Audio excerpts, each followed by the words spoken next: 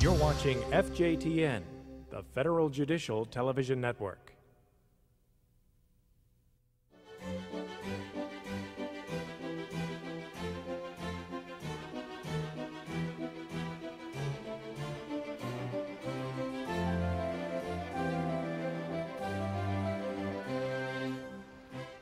Federal courts have a long tradition of providing public access to case files. Until recently, these files were available only in paper form and from the courthouse where a case is filed. This gave these public records what has usually been called practical obscurity.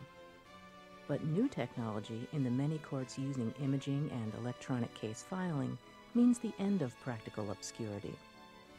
Now these records are available to anyone with a computer and modem, anywhere in the world, at any time, day or night. Such unfettered access can cause problems. Some information, such as Social Security numbers or bank account or credit card numbers, can be accessed and used by thieves in what has come to be known as identity theft. Unlimited electronic access may raise problems in other areas too, such as law enforcement, physical security of cooperating defendants or victims, trade secrets of companies in commercial litigation, and preventing jurors from seeing the contents of pleadings during trials and deliberation. In 1999, the Judicial Conference's Court Administration and Case Management Committee formed a subcommittee on privacy and public access to examine whether these new technologies might require new policies addressing both access and privacy implications. To better understand this issue, the Federal Judicial Center recently invited 3 bankruptcy court judges to discuss their points of view. Chief Judge J. Leonard of the Eastern District of North Carolina, a member of the Court Administration and Case Management Committee, Chief Judge Dennis D. O'Brien of the District of Minnesota, and Judge Michael J. Kaplan of the Western District of New York. They spoke with David Colm of the FJC. Judge Leonard, let's start with what types of cases raise the most urgent questions about privacy in court records? Well, to the extent that I have concerns now, they primarily arise from our consumer cases. We require a great deal of personal information, what's come to be known as personal identifiers in these days of identity theft lingo. Social Security numbers, addresses, account numbers, bank accounts, property descriptions that, if they fall into the wrong hands, could cause actual harm to one of our litigants. And you also have people, because of their individual statuses in our cases, who need more privacy protection than others. The ex-spouse who is trying to keep her identity secret from an abusing ex-husband is an example often used, or someone with a chronic disease who doesn't want their employer to necessarily know that they have this problem, but if he saw the list of medical creditors would instantly know it. Judge O'Brien, what do you think are the 1 or 2 most important concerns about privacy in court records? I think it's important that we understand that and acknowledge that once case file information becomes part of the public record, it is no longer personal information. It is no longer private property. It is a public resource. I think the focus of the discussion should be with respect to that type of information, whether it should be public records information at all. It's inappropriate, it's unfairly discriminatory, and I believe it's counterproductive to the missions of the court, and I believe in the end it would be ill-received by the public to continue to maintain and label information and records as public records, and then for the courts to begin proscribing and controlling and limiting and determining what parts of the public record ought to be disseminated generally and what ought to be withheld and disseminated to a select group of people. How about you, Judge Kaplan? What do you think are the 1 or 2 most important concerns about this? It's not being addressed at this time where it ought to be addressed. In my view, it ought to be addressed in legislation. The fact that courts are being permitted at this time to adopt their own policy guidelines and their own philosophies about the issue that Judge O'Brien has addressed is to me a matter of the greatest concern. But I think that the role of the courts should be to preserve the court as a haven for the resolution of disputes. As the number of bankruptcy cases goes up, the number of criminal cases goes up, the number of civil cases goes up, more and more people find that people who never did anything wrong to anyone find that their names and information about their lives are being dragged into federal court cases. And as we become more and more concerned about the uses of our private information by the private sector, I don't think that government should be in the business, but the courts in particular, should be in the business of being part of that problem by broadcasting or publishing this information.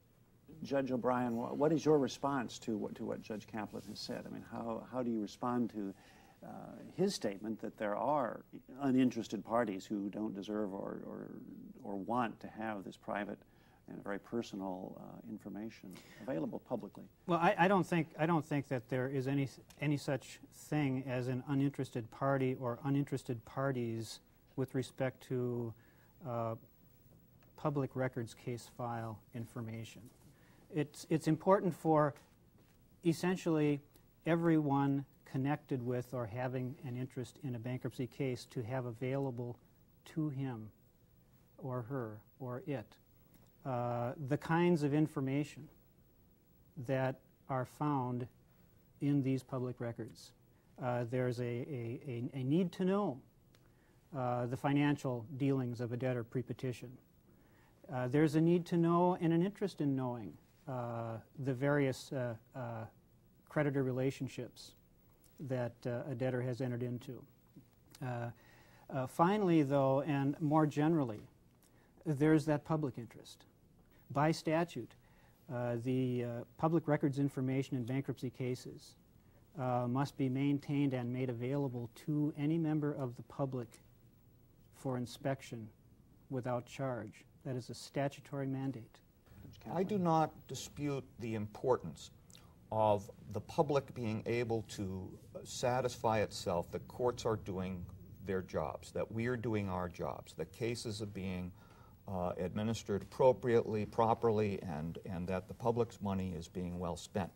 But for that purpose, we do not necessarily need to have the names and social security numbers and addresses of the various people who are involved in the case. The people who want names, addresses, phone numbers, and so forth are not there trying to determine whether the courts are being properly accounting for the trust. Those are entities that want to sell information or to acquire information as a byproduct of the fact that people came to the courts for redress of disputes. If the concern is social security numbers, names, and addresses, then the question that I think ought to be asked, discussed, addressed, and determined is, should names, addresses, social security numbers be part of the public record? Not, should this part of the public record be available here but not there? But do you agree that we could remove or mask a number of the public identifiers that we require now without doing any great harm to the integrity of the process or the information that the participants need in order to participate in the case?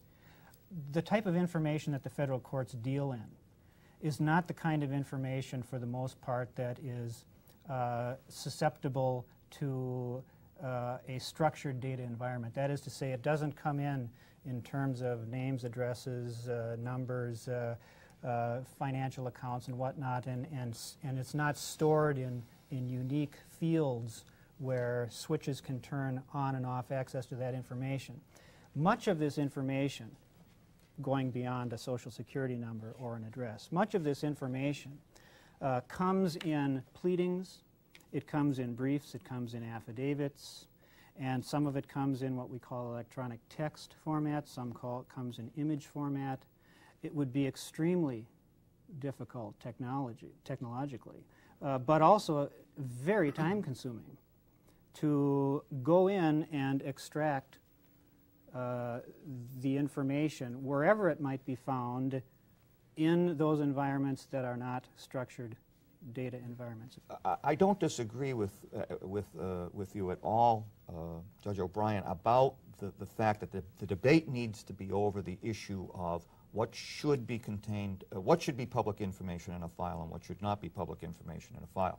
But assuming that identifiers such as social security numbers, addresses, have to be part of a file, and they very much may well have to be part of a file, it's certainly in bankruptcy cases and maybe in other cases as well. The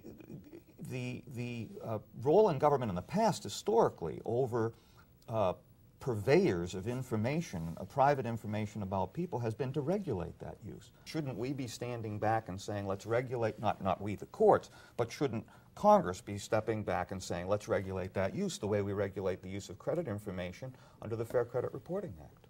And I don't disagree with that. It's really not our primary business to determine what is and what is not, what should or what should not be public records. I think that those decisions are made elsewhere. I think that the federal courts have a mission and a mandate to protect the integrity, to preserve and to make available that which is the public resource of the public records. It would not be a good thing, even if it were legitimately within the business of the courts and the judges and the clerks to do so, for the courts to get into that. Because the problem here is that every interest in a case probably has a good argument for keeping information with respect to that party or interest or individual from the public. Creditors might not necessarily want the public to know that they had any relationship with the debtor at all, much less what the terms of the transaction or the contract or whatever is. Debtors certainly don't want their Social Security numbers public. They don't want their bank accounts public. They don't want their credit cards public. They don't want, there's no end to what a debtor would not want public. But at what point does one begin to deal with this? What we end up with, I think, trying to develop standards is slipping into this big black hole where a case can be made for everything and nothing. Courts ought not to be making these decisions on their own. We ought not, I don't believe that we should be saying, as courts adopt various sorts of internet technological ways of disseminating case information, to be making these profound decisions that you're referring to. These decisions should be debated over on Capitol Hill, a few blocks away from here. Judge Leonard, how do you see this issue? What's more important, privacy or access? Well, I think it's a bit of a red herring to set one up on one side and one on the other, as if the two can never be reconciled, because I think what we're trying to do is reconcile the two. I mean, I'd start from the proposition that if you're in a democracy and you commit disputes to a public fora, there's some loss of privacy, there's some embarrassment that just comes from doing that. And that's what we tolerate in the way that we decide disputes in this society. I think we have to figure out ways to protect those sensitive personal data that can be taken, purloined, and used. Past that, I wouldn't be so concerned, and I think it can be done. And if you can do that, then I'm as much a fan of access as Judge O'Brien, because I've been in a court now for 3 years where every document is instantly available 24 hours a day, 7 days a week, anywhere in the world to anyone. It's changed the way I work. It's changed the way my lawyers work. It's minimized the burden on the clerk's office remarkably. I mean, the phone rings much less than it ever did before, because you can get accurate information about any aspect of a case, about any calendaring activity, without calling us. You can just go and look. I also take some comfort from the fact that we have begun in the last year, even though we weren't so good at it before, to password protect and modestly charge for all of this information, because I think if you do reading about access to internet sites, you find that that is some deterrent. If you want to collect information about what's happening in terms of consumer bankruptcy filings, go out to the courts and dig the information up. What's happening now is that technology is luring us into a situation in which we're doing this because we can. And I think the important point, which is really we don't disagree on, is that we need to stop and ask ourselves whether we should. I think we have to put the brakes on this until there has been, and we have to bear in mind that the people I'm worried about, the people who have never done any harm to anyone, and by the way, as we know, it's no crime to be poor either, so that can include people who file bankruptcy. But all of the people I'm worried about have no voice. It's a constituency without advocates, without representatives, except us, and that's why I don't think we should be the actors in the process. I think for the federal courts to remain a viable, robust institution in this new century, the federal courts are going to have to do business in and along with the ordinary course modes of business in the broader community in which it serves. I think the federal courts are moving in this direction because the federal courts have no choice. The federal courts can no more afford not to conduct business in the electronic records environment and the internet area than at one time it could have afforded to reject the telephone simply because it had the telegraph. There are forces at work here in the broader community that impact very seriously and substantially the federal court as an institution. The public will demand that the public have ready, convenient, cost-efficient access to the public record. And today, that's electronic access, and that's the internet venue, and without that, I believe that the federal court as an institution stands to become marginalized in our society. It seems to me that we have to recognize that almost anything we do in this area may well have very unintentional social consequences. We may have a situation in which we never learn of a particular pernicious instance of the dissemination of case information over the internet. But what scholars may find 15 years down the road is that some people stopped co-signing car loans for their co-workers on the assembly line because they were afraid that it would get them on somebody's sucker list if their co-worker ended up in a bankruptcy case. Or that doctors decided no longer to extend credit to people in their practice because doctors then show up with amounts of the debts that they were willing to extend to their patient as a creditor in a bankruptcy case. There may be, I'm not saying there is, I'm not a scholar in those kinds of issues, but I fear that anything that we do that chills the willingness of people to be named as a party in interest in a federal case, someone who's done nothing wrong and maybe has done something very helpful for people, is going to have adverse social consequences.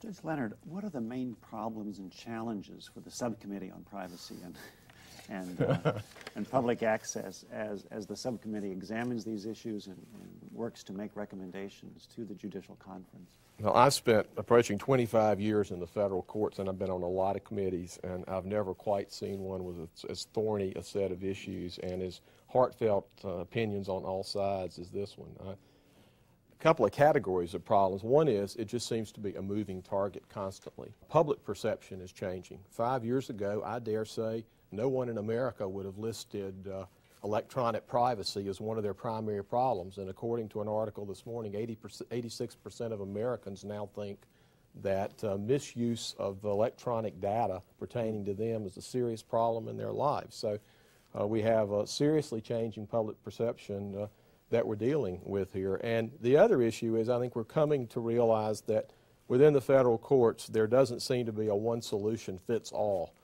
And we may have to go through a period of time where we have different solutions for different kinds of cases. Bankruptcy is unique because of the kinds of information we require. Most civil litigation doesn't require that level of specificity of personal information, so perhaps we can rely on traditional methods to protect privacy there. Criminal cases are an entirely different matter. There are prosecutors who will assert that if you put all the criminal cases out on the internet, instantly sophisticated defendants can tell who a cooperating defendant is and begin to take inappropriate steps.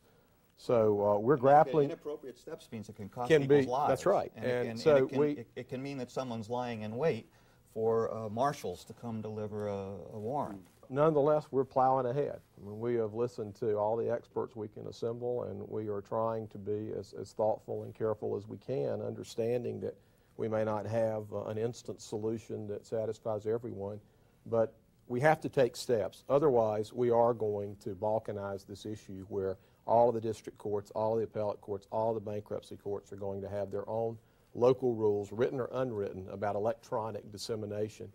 And that's happened in other areas where there were not federal rules in play, and I think that's a bad idea. Right. So you think the likely result of this will be some nationwide policy? I hope so. It may not be instantly, but I do think within the next year or two there will be some nationwide policy. Implementing that, though, can be complicated, too. Some of these things can be done by federal rules that the courts, we ourselves, control. Others really do take change in congressional legislation. In civil cases in the district court, for the most part, a far less volume of information is coming in and automatically being placed in the file. Under the Federal Rules of Civil Procedure, pleadings are to be filed, certain other things are to be filed, but the vast majority of other things that come in, largely the district judge will decide whether it should be part of the file or not. The bankruptcy code, on the other hand, as Judge O'Brien and Judge Leonard have said, is very, very different. Anything that comes in over the counter with that case number on it ends up in the file. So I think that, as Judge Leonard suggested, it may be the traditional protections for non-voluntary participants, involuntary participants in civil processes. There may be a way to protect them. Criminal, of course, as he said, is a whole different matter. Very dangerous matter, particularly dangerous matter. Bankruptcy, however, is where I think the real problem is going to lie. But it's also, I think, the place where we have the best chance of a national rule. So much of what we reveal is because of the forms that we ourselves require, and we have control over that. Right. But we're going to need some help with 107, and I think That's it's right. going to have to be amended to give us the authority in an individual case to do a balancing, taking privacy into consideration as an express measure. I think also that there's another factor that's going to be affecting this, and perhaps profoundly, over the next couple of years. We've got a rollout that is about to come underway of an entirely new electronic records case management system that will be disseminated to all of the bankruptcy courts over the next 3 years, as a part of which electronic case filing capabilities will be there. Now, what's going to happen with respect to those courts that get into electronic filing? The official court records will be designated as the electronic records.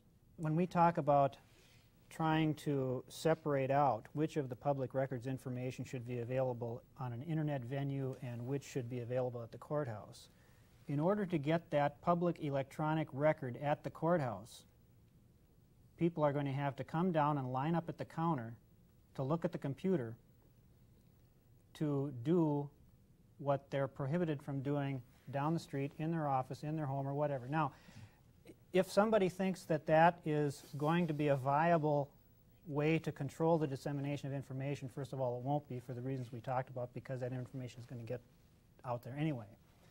But I don't think any clerk in the country would accept as a solution or a resolution to have 100 computers at the counter, or to have somebody there to supervise, or to allow people to come in, take a number, stand in line, and view the public record. Well, but clerks and judges are going to have to accept whatever the law is. And we, the three of us and everybody else involved in the federal judiciary is going to apply whatever law we're given. If it turns out that it's going to take 100 computer terminals in a clerk's office to deal with these issues and to maintain essentially what has been the historical way of accessing court information, then that's what's going to have to be done. This has been the subject of heated discussions in the privacy subcommittee, and I think the more we've thought about it, the more we've come to your conclusion that history is just going to run over us on that issue, that this distinction that makes no sense any longer of having an electronic file at the courthouse have one thing in it and an electronic file a block away have another, and you have to walk a block to get the real file. That it just doesn't stand the light of day, and it takes us back to where we started, which is we're going to have to deal with the hard issue of what's the public record, and that's the public record. Right now you have rules that in mega bankruptcy cases, among other situations, permit the clerk's office to take an original document and under contract send it over to a photocopy service, and to say to all the public, if you want a copy of that document, get it from our contract photocopy service.